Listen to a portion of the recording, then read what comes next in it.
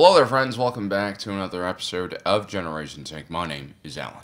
So it looks like director Orson Krennic's plan to use a controlled opposition to rile up tensions on Gorman has worked. The Gorman massacre has led to hundreds, if not thousands, of deaths according to Imperial reprisal records. The death of dozens of Imperial troopers will no doubt be highlighted by the Imperial media and used as a justification to call for a military occupation and crackdown on the planet. Years from now, scholars of galactic history will view the Gorman massacre as a turning point in this conflict between the rebellion and the Galactic Empire. Key leaders in the rebellion will have taken notice. The Empire's deliberate attempt to trap the Gore in the center of the city of Palmo and massacre them shows that peaceful resistance and political reform are no longer options that can be used to fight the Empire. This marks the official start to the Galactic Civil War. But what happens to the Gore? How catastrophic is this operation going to be? Well, first, let's take a look at the material that the Empire is trying to extract from the surface of this planet. Deep substrate foliated calcite. So let's put on our geology hat for a quick second and try to understand what this mineral is. So substrate in geology is an area of rock or sediment where physical, chemical, and biological processes have occurred and created a new material. Deep indicates that this material is probably in the lower levels of the crust of a planet several miles below the surface. And foliation simply refers to the structure of the mineral and means multiple thin layers of material being compressed together. So all of these terms kind of give us more of a clue of what calcite is and probably how they're going to extract it. From what we can tell, calcite is most likely a rare mineral found in small quantities in metamorphic rocks. Metamorphic rocks are usually formed deep below the surface in areas of extremely high pressure and high temperature where a lot of elements are found in liquid form and not in solid form. This allows for all types of natural mixing. And then slowly through geological movement like plate tectonics or volcanic activity, that material, these metamorphic rocks, move from below the surface closer and closer to the upper layers of the crust. A real equivalent for calcite might be something like kyanite. This material can be found in pretty crystal formations and can be polished for jewelry or used in spiritual rituals, not all that different from what some force healers use kyber crystal for. But kyanite can also be used in the creation of very heat-resistant materials which can be used to line kilns and foundry molds in industrial settings. And this is kind of similar to this calcite material that Orson Krennic so desperately needs. He claims the main reason why the Empire needs this is to coat the reactor for the Empire's very special energy program. In our last video, we talked about the compartmentalization of information for Imperial projects. The primary goal is to allow Palpatine to have much more control over everything, including how the narrative over the project plays out. By decreasing the amount of people who actually have information on what's going on, you can decrease the potential dissent over a project, and you can also limit the accountability for each individual at each step of the process. With the Gorman massacre, for instance, you have people like Sergeant Boyd and his men at the bottom. They have no idea what's going on, and they're just sent into the fray without any explanation by their Captain Cato. Captain Cato knows a little more than Boyd. He knows that his men are supposed to instigate a riot in the middle of the square on Palmo. And then you have operators like Cyril Karn who think that the goal of the operation is to find outside agents when in reality he's just being used to infiltrate the Gorman front and radicalize them. Dedramir, who is the ISB supervisor in charge of all of this, understands this. But actually she doesn't know everything either. She doesn't know what Orson Krennic knows. All of this death and destruction on Gorman is not for Project Celestial Power.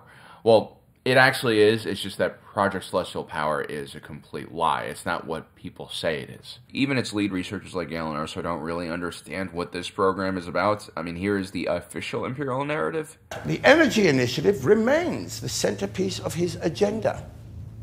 Access to stable, unlimited power will transform the galactic economy and solidify Imperial authority. So yeah, this makes a lot of sense. I would get on board with this, like unlimited cheap energy, raise massive amounts of the population out of poverty. This is a really good thing. This is the kind of initiative that people who support a more powerful executive branch might want. They want direct results made by a very capable leadership that cuts right through the bureaucracy, which is what Project Celestial Power seems like. But no, in reality, it's all a lie. This is one of the worst government programs in galactic history because this is the program to essentially build a Death Star, a moon-sized superweapon that is just extremely wasteful and has no real purpose. And this calcite they want, apparently they've searched all across the galaxy for other sources, for alternatives, and unfortunately for the Gormans, they couldn't find anything. Synthetic calcite, calcite alternatives, calcite substitutes. I mean, the amount of time spent pondering this grubby little bit of rock is sadly astonishing. So it sounds like the Empire has no choice but to mine Gorman, and the results will be catastrophic, according to the Empire's own, I'm sure, very conservative estimates. The extent of our withdrawal may render the planet unstable. It's gouge mining. There would be stress on the planet's core. Okay, so a few things to unpack here. Gouge mining doesn't exist on Earth, and that is because it is just... we don't have the technology to do it, we don't have the political will to do it, and even if we did, I don't think anyone would want to do this because it would utterly destroy our planet. Gouge mining basically refers to mining that goes deep into the planet's crust and removes substantial amounts of material from the overall mass of the planet. This can lead to permanent changes to the crust and potentially even the mantle, which of course can lead to all sorts of geological shifts and movements in the plates, which will create all sorts of hardship for people on the surface of the planet. This is really just in the realm of science fiction at this point. Like, think about the destruction of Vulcan by Nero. It's that level of destruction. And he uses a massive mining ship to drill into the core of a planet. Now, when you have a galaxy-wide civilization like the Empire, you can actually do stuff like this because you can scale up technology, scale up mining operations to the level where you're literally taking an entire planet full of resources. Here on Earth, we have mining in certain regions and stars. We can technically mine entire asteroids or moon. This crazy scaling also allows mining corporations to grow to extremely large sizes in order to, carry out these operations. Most of the largest vehicles on Earth are already operated by the mining industry. And so if you have a galaxy-wide economy with ships the size of moons or cities being built, you'll also need city-sized mining vehicles. In a previous video, we took a look at several different types of mining vessels in Star Wars, ranging from the sand crawlers that were repurposed by the Jawas to something a little larger and more crazier like Lando Calrissian's Nomad City. The Empire also has large mining rigs. In Jedi Fallen Order, we have the MK-270 Imperial Pulverizer that was used to drill through ice and rock on Zepho. This seems more like a, boring or drilling type of machine. That's not exactly what you're going to need for planet gouging. What the planet might use on Gorman looks probably more like one of these ore crawlers, dubbed World Devastators. That's actually a Legends term. This is a super weapon that the Empire used to literally devour planets with tractor beams. I think those things were just a little bit too powerful. They're almost like little mini star forges that just absorb planets and crank out TIE fighters. Too OP. Now, the canon version looks very similar to the World Devastator, but it is a much more simple machine. What it does is it slowly crawls across the surface of a planet and rips up everything on the surface and then, heats it up in a furnace. Still very terrifying stuff. Completely terraforms the surface of Lothal within just, months. Now, on Earth, strip and open pit mining is quite limited because, first, you're destroying entire landscapes when you do this. Forests, swamps, tundras, entire ecosystems, and all the flora and fauna are gone.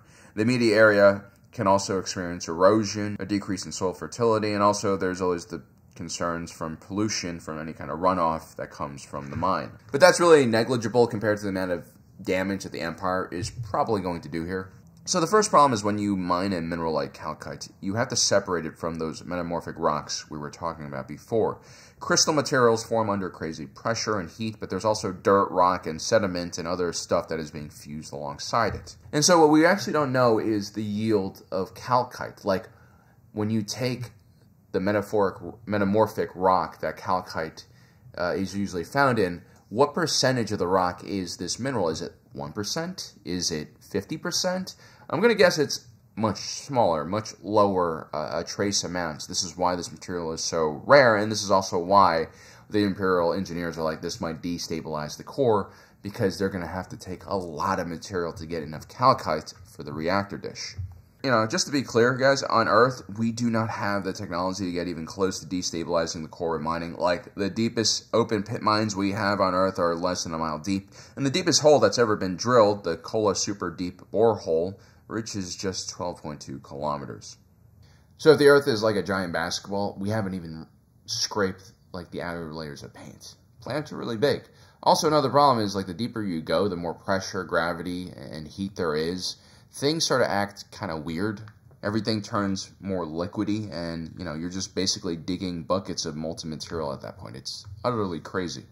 I guess technologically speaking, what the Empire could do is just strip mine things layer by layer and do it in a very even way, so you avoid some of the problems you would have by just drilling deep into the surface of the planet and making a small and very deep hole.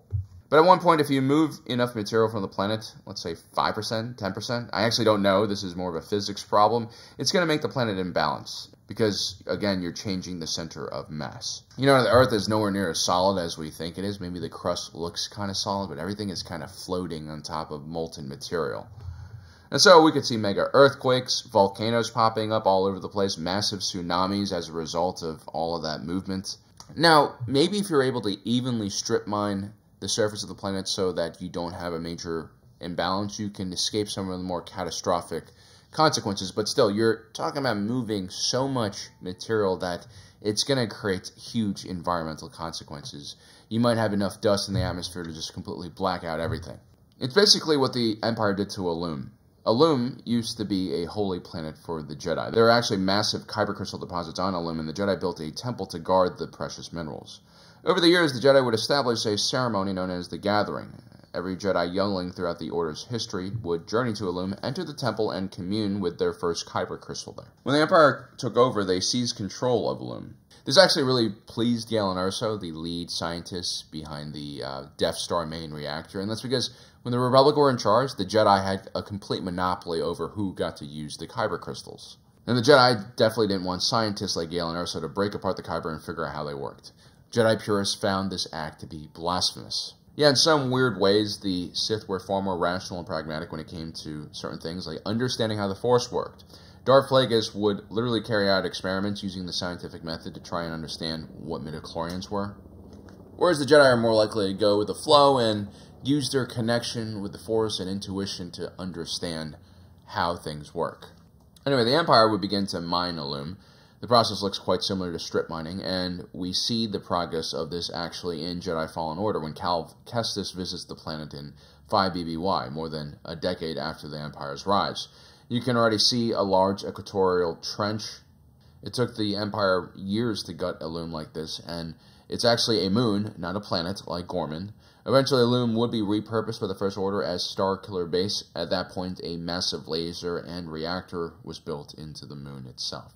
Now, here's what's interesting about this. The Illum project took decades to actually complete. Illum's location was also hidden by the Jedi, and so it was pretty easy for the Empire to carry out this operation in complete secrecy. Gorman, on the other hand, is a well-known world. I don't understand exactly how the Empire is going to manage just strip mining the planet with world devastators. Even after they orchestrated the Gorman massacre, I still don't think there's a justification to just remove all of these people off of the planet. And yeah, people will be watching, and if they see the Empire remove all these people and then you see all of these mining rigs come down, I mean, I don't think even Palpatine is going to be able to spin that. He's going to look like a complete asshole. And yes, he's still beholden to the people's opinion to a certain degree. I mean, with Alderaan, you could still pretend like a mining accident happened because there's no evidence left. Everything was just blown into little pieces. What they're proposing to do on Gorman should technically take decades to complete, and most of the world is going to be able to see this happen from orbit. I mean, it's not going to be easy for the Empire to hide stuff like this. What makes things even weirder is that we know that the Death Star will be complete in just a few months, so I wonder how this is going to play off. Maybe the big twist is at the end the Empire finds an alternative to Calcite and they don't even need Gorman, making this whole situation even more evil and completely pointless.